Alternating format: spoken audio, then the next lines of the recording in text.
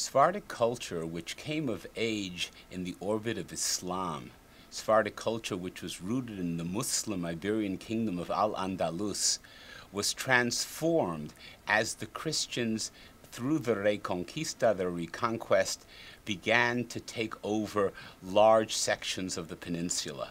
By the 13th century, the Christians had decisively defeated the Muslims, and the Christians now ruled in the four kingdoms of Portugal, Castile, Navarre, and Aragon.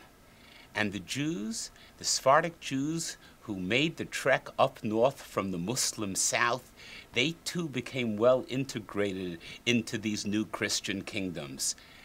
They began to develop relationships with the Christian overlords as they had with the Muslims. And their culture, which, yes, they took with them as they went from the lands of the Muslims to the lands of the Christians, underwent a transformation. They studied the Bible and the Talmud, but the interpretations of the Bible and the Talmud, which they began to compose under Christian rule, differed in measure from that which existed before. So Sephardic Jews now were well ensconced in the four Iberian Christian kingdoms in the 13th century, socially and economically successful and culturally vital. It's at this point that we need to pause for a moment, because all of us who are listening to this vodcast know something about Sephardic Jewish history which they're going to keep in their minds as we speak about Jews and Sephardic Jews in Christian lands. All of us know that in 1492, the Sephardic Jews were expelled from the Christian kingdoms of Castile and Aragon. And now, as we begin to discuss the 14th century, we can't but help to think about the end of the story. But it's precisely that we need to caution ourselves against. We have to study the history of the Jews in these Christian kingdoms, trying to keep from our mind that which is so obvious, that at the end of the 15th century, the Jews are officially going to be banished from these lands. History cannot be predicted. Each moment involves an extraordinary range of choices. And if we would look at the 14th century and we would look at our Sephardic Jews, we'd see in many respects that they are living a good life. As I said, economically integrated, especially within the cities of Castile and Aragon, and also of Portugal and Navarre, culturally connected to the Christians which surrounded them, having made great links with the political leadership of these kingdoms, Sephardic Jews had reasons to feel that they were secure and content. But as we've seen, living under Christianity was different than living under Islam. The ideas that began to percolate within medieval Western Christendom in the 13th century made their ways over the Pyrenees and deeply affected the lives of so many of these Sephardic Jews. If we would take a look at the 14th century generally, take a survey of Jewish life in the Christian kingdoms, I think the first place where we might want to stop would be in the city of Toledo. We remember Toledo has been Christian now since the 11th century, and by the mid-14th century boasted an exceptionally large and significant Jewish community. Those of you who travel to Spain and visit the city of Toledo, you're able to walk into a building, one of the most magnificent synagogues that exist on the European continent, that precisely was built during the 1350s. The person who gave the money, who donated his funds for the erection of this magnificent synagogue, was none other than Shmuel Halevi Abulafia. Shmuel Abulafia was the tesorero mayor. He was the chief treasurer to King Pedro I of Castile. He was in the long line of great Sephardi courtiers who served the king well, and yet at the same time made sure to look out for his Jewish community. In the city of Toledo, Shmuel Halevi Abulafia builds a magnificent synagogue, and if you enter the synagogue, you'll notice that on the western wall where the Torahs are kept, there is an inscription dedicated precisely in honor of King Pedro I. The records that we do have seem to suggest that the Muslim population helped in the actual construction of the edifice. We could look at this synagogue, the synagogue known today as El Tránsito, as a perfect example of what we would like to call convivencia, of Jews, Christians, and Muslims living so well together. In this particular case, a synagogue built with Jewish funds in recognition of Christian political power and with the aid of Muslim workers. While it would seem that this convivencia, this living together, was natural, and indeed when we look back on it, we're so struck that in the Middle Ages you can have an intermingling of peoples of three religions, we're also aware that a decade or so later, civil war had broken out in Castile, and this civil war ravaged all of the communities. The particular focus of the attack of those who rebelled against King Pedro I was precisely his rule. These people who began the rebellion were partisans of his half-brother, Henry of Trastamara. And what we note is that Henry of Trastamara was able to gain much support from the population, both military and financial, because Henry severely criticized the pro-Jewish policies of his half-brother, King Pedro. It was in the late 1360s, that the Civil War came to an end. Henry had lured his half-brother Pedro to come to the fields of Montiel, and there, in a great moment of Spanish history, Henry massacres Pedro's forces and kills Pedro himself. What we do note is that even after Henry comes to the throne, he who had owed much to his rise as now the King of Castile to his blatant anti-Jewish propaganda, King Henry II, we find has Jews in the highest positions of his government, just as his brother Pedro did. So our sense of convivencia, our reveling in the interminglings of the peoples of the three religions, have to be tempered by a sense that there was latent anti-Judaism within Castile, noteworthy enough that King Henry could use it to catapult himself to power, and yet at the same time the Jews were needed. The Jews were needed financially, they were needed managerially. Castile was mainly a two-class society of upper nobility, lords, and poor peasantry. And there was a lack of a middle class, and the Jews precisely filled that role within that society.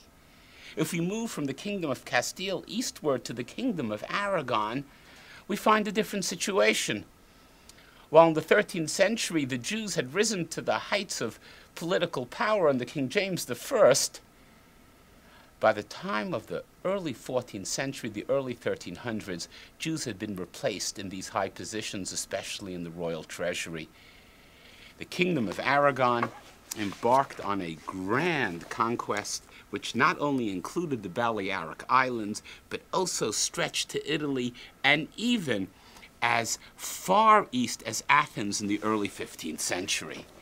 It was precisely this Kingdom of Aragon, which was so commercially sophisticated, that a Christian middle class began to emerge, and the Jews, while not marginalized, were simply pushed out of those positions, and they had lesser positions at court. In the Kingdom of Aragon, which, as we noticed, bordered the Mediterranean, suffered much in the mid-century because of the Black Death. Black Death, possibly the bubonic plague, spread throughout the Mediterranean, especially affecting population centers that were close to the shoreline. and therefore the centers in the kingdom of Aragon that were on the water, especially in Catalonia and Valencia, their populations decreased by almost a third. And the Jews in these areas suffered in the same degree. Not exactly so, because while the Jews died in the same numbers as did other Catalonians and as did other Valencians, in certain cases Jews were also accused of causing the Black Death itself. And we have evidence of some Jews being killed in the crown of Aragon in the wake of 1348. So how do we look at this 14th century? Yes, if you took a long perspective, you would say the Jews are still doing quite well, because we look around at other places in the world where Jews lived in the 14th century, and we note that in the Iberian Peninsula, economically and socially, they were doing quite well in comparison to these other communities. But also by looking at the dynamics of 14th century Jewish life in the peninsula squarely in the eye, we also note that there seems to be troubling brewing beneath the surface. Nothing, though, could have prepared the Jews for what takes place in the late spring and early summer of 1391. We have to now shift our attention to the Kingdom of Castile and precisely to the southern city of Seville. On June 4th, 1391, mobs from the surrounding countryside invaded the Jewish quarter of Seville, and they were led by Ferrante Martinez, who was the Archdeacon of Écija. What allowed Ferrante Martinez in this late spring day to be able to invade the Jewish quarter at will? Well, we need to back up a little bit. The King of Castile, John I, had died in 1390 and left an underage son as a monarch. And the Archbishop of Seville had died in early 1391. The Archbishop of Seville and the leaders had protected the Jewish community, and in fact protected the Jewish community from Ferrante Martinez himself. The Jewish community in the 1380s were aware of this preacher who spoke about the destruction of Jewish quarters, who railed against the Jews, who hoped for their conversion. And the Jewish community and the leaders and the officials, both royal and municipal, were successful in stopping him. But with the absence, with the vacuum of power, both on a royal level and also ecclesiastically, Ferrante Martinez and his mob were able to rampage through the Jewish quarter. 23 synagogues Seville had, and they were almost all destroyed. Many Jews were killed. Some Jews forcibly converted to Christianity. But it didn't just stop in Seville. Clearly, the latent anti-Judaism that existed within the peninsula exploded. Riots break out, as I said, in Seville, and then north in Cordova, and then generally in the area that we call Andalusia, and Jaén, and Ubeda, and Baeza, and Carmona. The rioters went as far as Toledo, where in July the Jewish community was attacked. And even the rioters went as far as Burgos. But the riots of 1391 did not simply stay within the Kingdom of Castile. We find them breaking out in the first week of July in Valencia, on the Mediterranean coast. And then in early August, in the Balearic Islands, in Mallorca and in Menorca. And then August the 5th, on a Sabbath day in the city of Barcelona. Later in Girona. And riots continued even in the months of 1392 in the hinterlands of the Kingdom of Aragon. What an extraordinary attack. Jewish communities attempted to intervene with the monarchs and with whatever powers existed to attempt to stanch these attacks, but unsuccessfully. One of the great leaders of Jewry in the crown of Aragon was the philosopher Chasdai Crescus. Chasdai Crescus, who in his literary writings took issue with many of the philosophical formulations of Maimonides and tried to unhinge Judaism from its synthesis with Aristotelianism. But in 1391, what was on Crescus's mind were not these philosophical questions, but the safety of his Jewish community. We have a letter that Chasdai Crescus wrote in October of 1391, a letter that he sent to the Jewish community of Avignon in southern France. And let me read from it. If I were to tell you here all the numerous sufferings we have endured, you would be dumbfounded at the thought of them. I will therefore set before you only in brief detail the table of our disaster set with poisonous plant and wormwood, giving you a bare recital of the facts, so that you may satiate yourselves on the bitterness of our wormwood and drink from the wine of our grief. And Crescus goes on to describe the attack on the Jewish community of Seville, and then in Cordova, and then in Toledo, and then in Valencia, and then in Mallorca. And then he turns to Barcelona. On the following Shabbat, the Lord poured out his fury like fire, destroyed his sanctuary, and profaned the crown of his teaching, namely the community of Barcelona, which was destroyed on that day.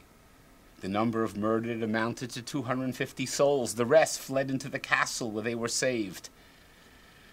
The enemies plundered all the streets inhabited by the Jews and set fire to some of them. The authorities of the province, however, took no part in this. They offered food and drink to the Jews, punished the wrongdoers, and fought against the classes in the country who warred against the Jews in the castle. Many of the Jews were killed in the castle itself. And now Crescus continues. Among the many who sanctified the name of the Lord was my only son, who was a bridegroom, and whom I have offered as a faultless lamb for sacrifice. I submit to God's justice and take comfort in the thought of his excellent portion and his delightful lot. Yes, we do know that Chasdai Crescus, his son, was in the Castel Nou, in the new castle of Barcelona. You could still see the spot of it in the old quarter in Barcelona. And we also have records of Chasdai Crescus's intervention with the king and the queen of the crown of Aragon. Interventions which indicated how he attempted to save that Jewish community. He was not able to save his son. In the wake of 1391 and 1392 and the riots, what first strikes us are the many Jews who died. But what becomes crucial for the fate, the ultimate fate, if you will, of Sephardic Jews, were those Jews who were forcibly converted. In all of the towns where there were riots, Jews were pushed to the baptismal font. But as the riots were over, and as the years continued in the end of the 14th and the early of the 15th century, we know of Jewish communities that dissolved simply because they could not tolerate the financial burdens which they possessed.